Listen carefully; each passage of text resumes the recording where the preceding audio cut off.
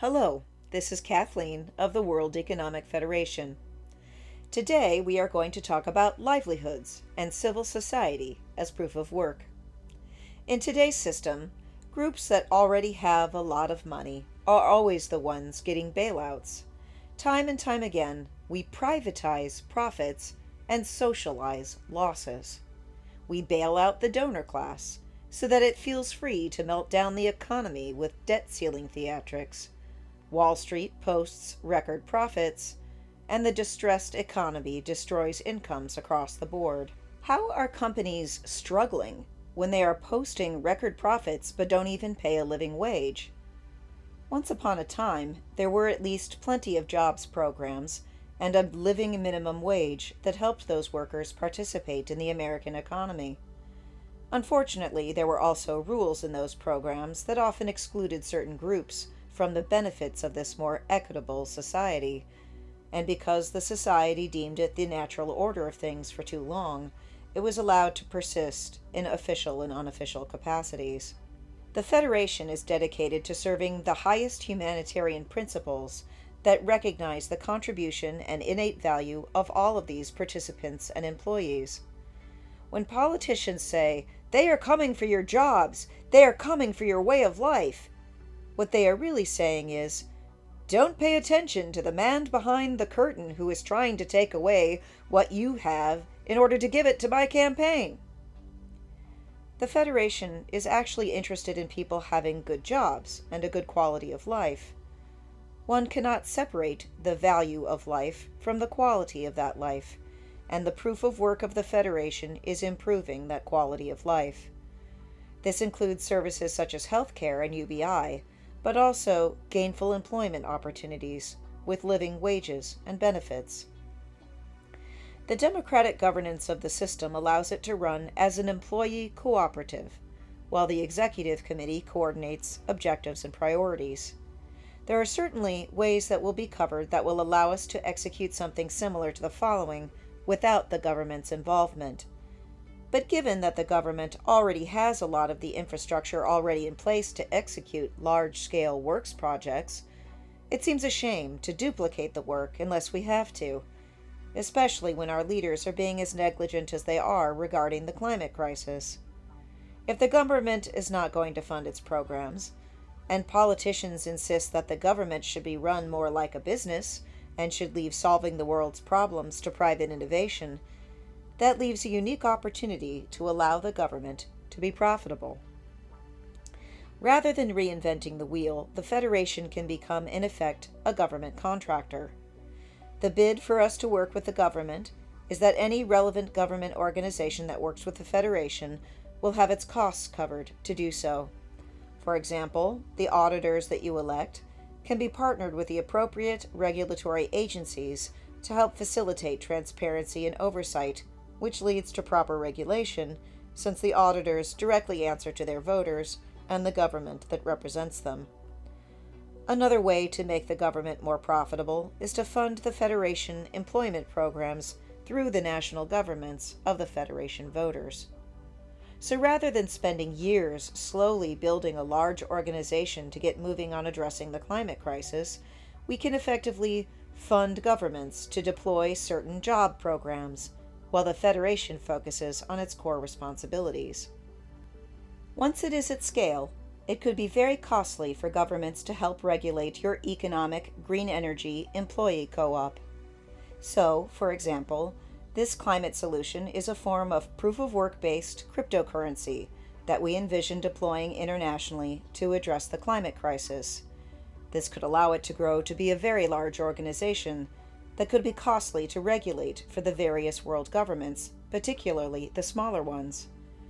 In the short term, the Federation gives the Federal Reserve System reserve credits to secure these programs. The Federation will use second credit revenue from the sale of green energy to fund system-owned sponsorships, which in turn mature the financial institutions' ERCs and repay the loans. We suspect that with adequate engagement from the international community working with the Federation, we could be globally carbon negative in 15 to 20 years. Furthermore, because governments already have the infrastructure for such projects. Why not just pay those governments the appropriate amount to execute the green changeover? Those leaders have said, after all, that if something is worth doing, it is profitable, and the government should be run more like a business. Well, the Federation stands ready to do business with the government, and our bid is as follows. First off, there is securing all of the nation's debts.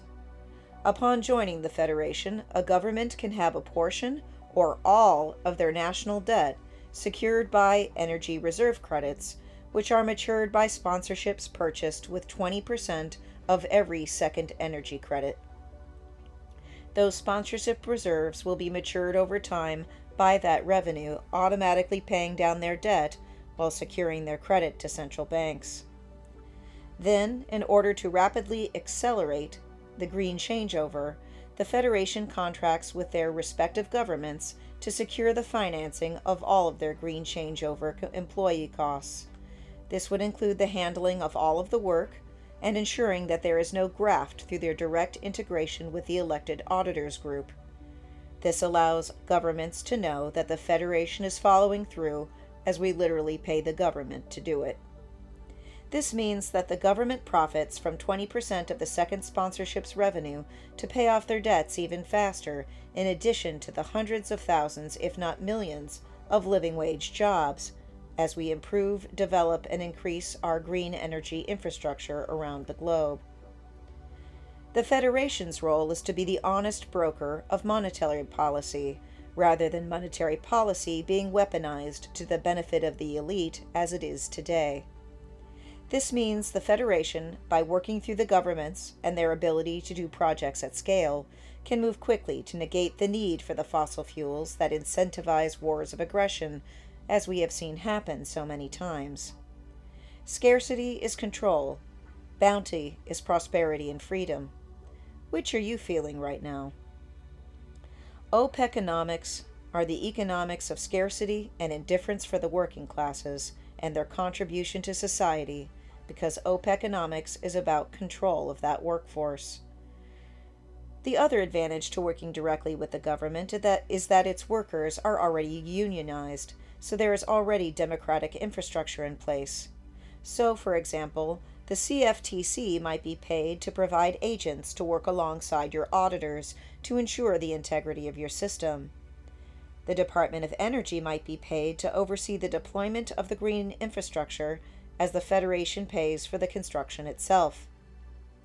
This gives the governments of the world clear oversight of the system itself, as well as the deployment of the associated hardware.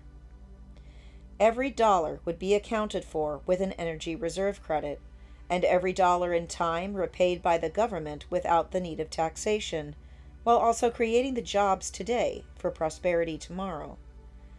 If you don't trust corporations, the government is there to keep an eye on the Federation. If you don't trust the government, the Federation allows you to elect your auditor to keep an eye on them. No backroom deals, no special treatment of donors when it comes time for bailouts, and no Byzantine system to hide in while conspiracy theories accuse the innocent. The power of the oligarchy resides in their relationship to organizations that have access to a discount window at the Federal Reserve. This is what allows banks to effectively print money to lend out based on their deposits. While banks use it more simply to create credit that will probably end in a bailout and inflation based on historical trends, the Federation will account for every penny it takes out and repay it. The reserve window would hold on to those ERC, and when the credits mature, the banks can destroy them, spend them, or save them. Either way, I don't see a better bid than securing and paying off the federal debt for the privilege to address the green changeover, health care, living wage jobs, student debt. Is OPEC offering to pay governments to restore their infrastructure? Is OPEC offering to repay the student debts of their children? Is OPEC offering to pay governments to create potentially millions of living wage green energy jobs that address the climate crisis? Is OPEC offering a way to end taxation, bolster Social Security, and fix health care? The fossil fuel industry has been around for 100 years now. They have had plenty of time to help create this society, but studies have shown that the stronger the fossil fuel industry is, the weaker democracies are. We are literally offering to pay the government to execute the Green New Deal without inflation on our credit program. The first rule of war is to disrupt the supply lines of the opposing forces. In economics, a large part of that is cash flow. Just like sanctions against Russia, if you deny the fossil fuel industry access to the funds which they use to greenwash, astroturf, donate, and donate, they will weaken and eventually be destroyed, while the new system replaces the jobs with real livelihoods and dignity.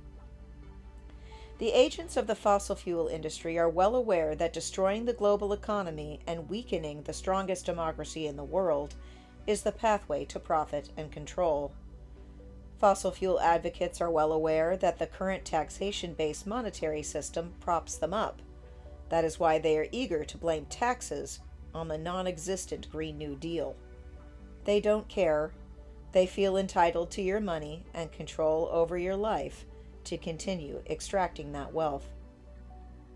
The Federation aims to take a stand against the exploitative employment practices that have destroyed the middle class, and to rebuild the economy from the ground up with participating governments who represent citizens who yearn to be free from the OPEC-aligned oligarchy, their corrupt sycophants, and the needless suffering of fossil fuel economics.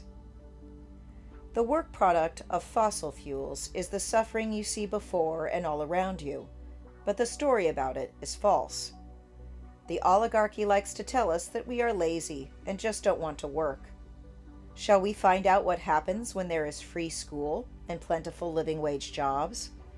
I don't think an employer who promises living wage jobs and benefits while treating team members with dignity and respect will have as much trouble finding people willing to work with them as the others. We don't want to offer jobs. We set the standard for livelihoods and proceed accordingly. It's time for America to deliver on that freedom. Freedom from taxes, freedom from climate change, freedom from poverty, and freedom from those who want to destroy democracy and silence the voice of the people forever in service to anti-democratic fossil fuel interests. It's time to make capitalism pay, like it promised.